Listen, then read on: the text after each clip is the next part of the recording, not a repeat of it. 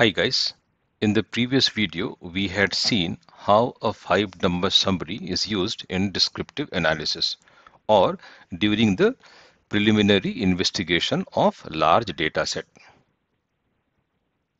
It shows us 5 values, the most extreme values in the data set, that is maximum and minimum values, the lower and upper quartiles and the median. In this video, first we will extract the data points lying within a given range. And to do so, we have written this small function. So what does this function do? It takes two ranges from and to, and all the values, all the data points falling within those two ranges will be shown to us. So, for example, if we write something like this, show data NP percentile X 25, and if we write like this, and if we are not giving two range, by default two range will be max. So let us run this.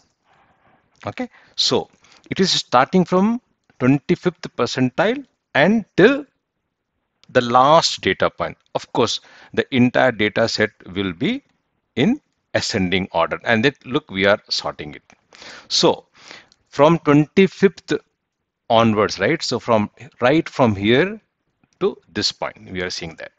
Since we did not give 2, we can give 2 as well.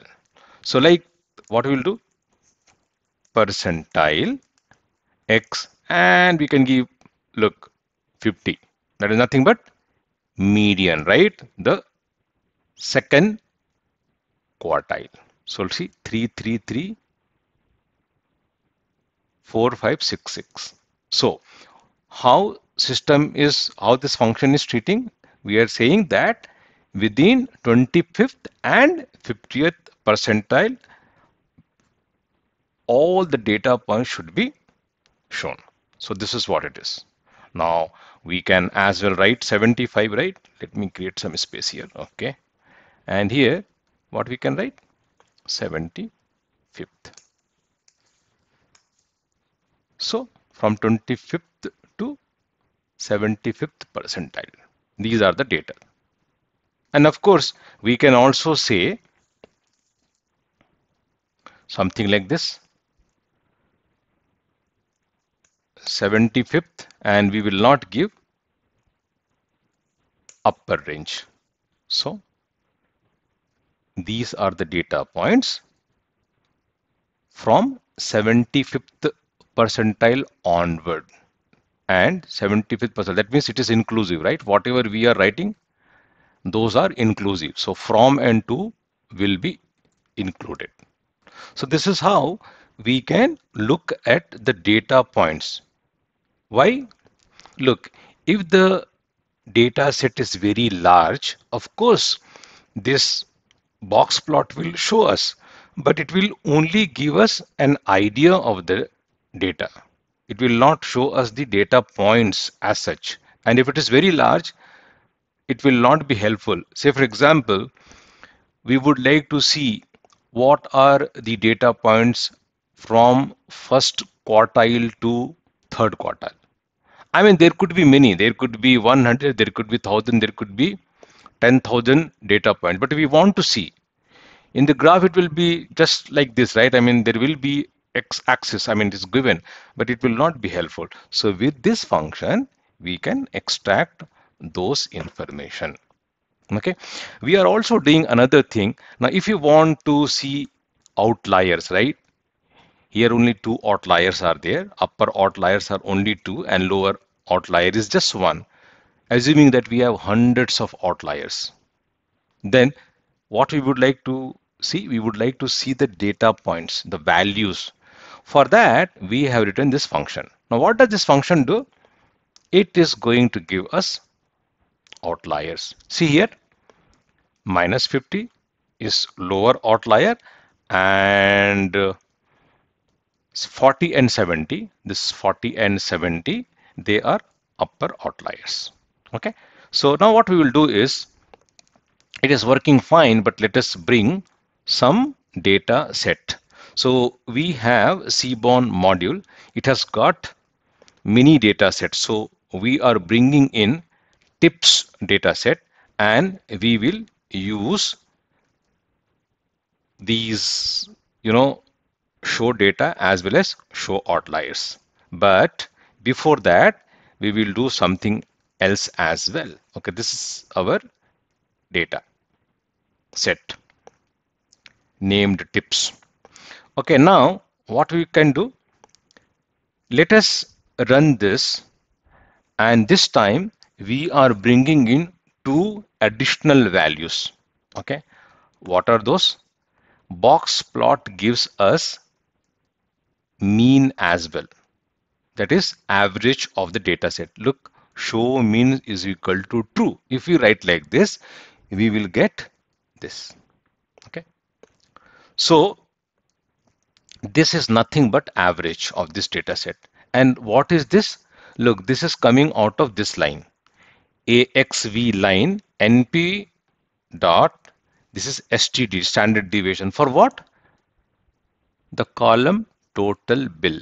Look, this is data. Total bill is a variable for which we are trying to find out what is the standard deviation. So this is what is the standard deviation. Something like, look, let us look at this. What is the value?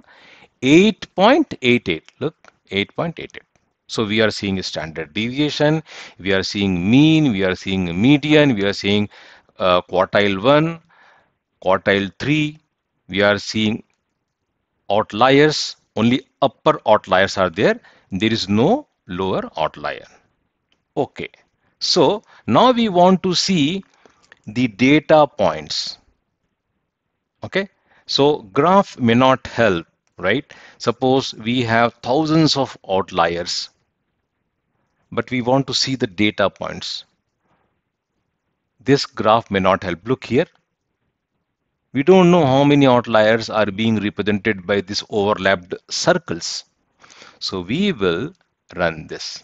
So what is happening? The first empty list says that there are no lower outliers. But second list is full of data points. So these are our outliers for this given univariate. That is nothing but total bill. Okay. So this is how we can make use of this function that we have written, right, to look at the outliers. Okay. Now let us do something more with box plot, which we have not done so far. So let me bring this here. So when we run this, we are running this only for one variable, that is total bill. But this data set has got many variables, right? So we will now run create box plot for this and for this tip and then for this size, because these are numeric columns. So we can draw box plot for all these variables. So how we can go about it? So first we will run for two.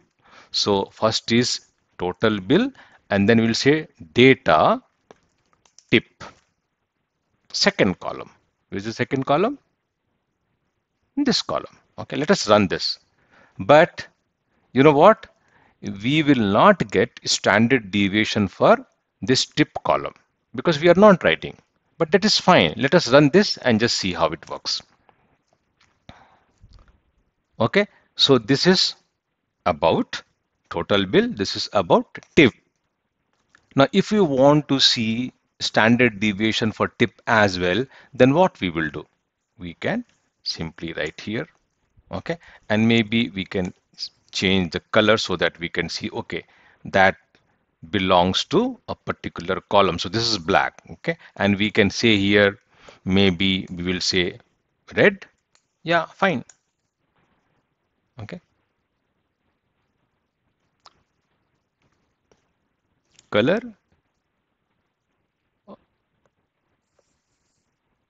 Okay, here we should write, okay, total bill was correct. I'm sorry for that. Here I have to say tip. Okay, yeah, that was a mistake. So here see, this is red, standard deviation for total bill. This is standard deviation for tip.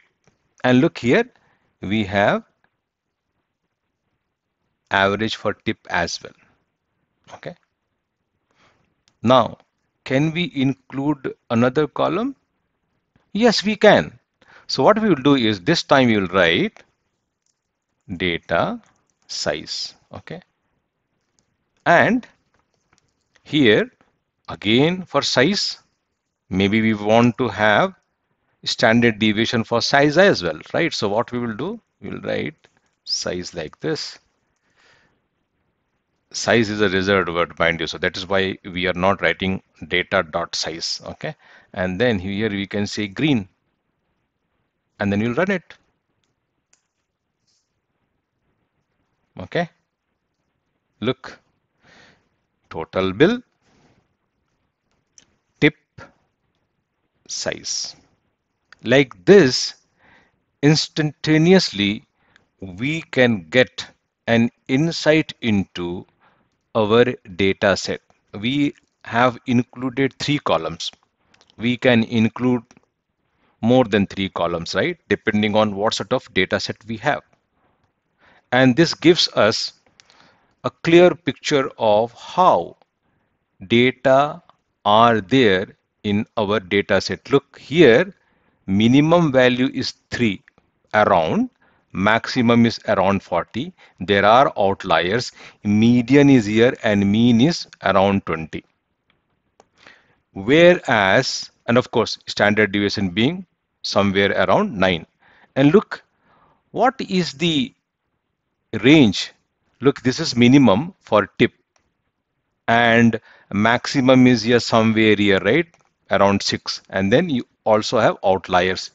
Tip also has its own outliers, upper outliers. So these are the things. And of course, total bill range is more. I mean, that is understandable. Tip will be, 5%, 10%, 15% of total bill. Hence, the range is much smaller.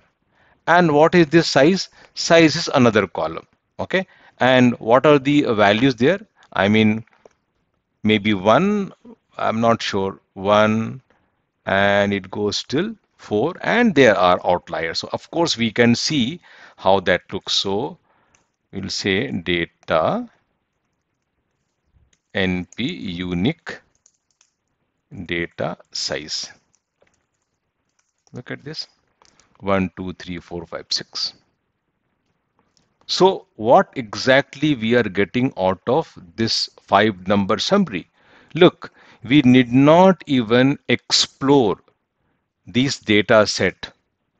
Simply look at it, and within a fraction of few seconds we can understand how different variables are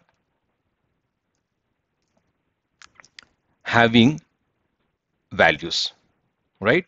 So their ranges, outliers, I mean lower outliers, upper outliers, standard deviation, mean, what is median, and things like that. Okay, of course, first quartile, second quartile, third quartile, right? So this gives us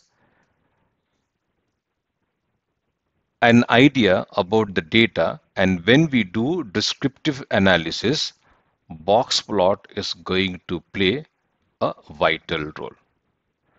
Thanks for watching, and I will see you in the next video.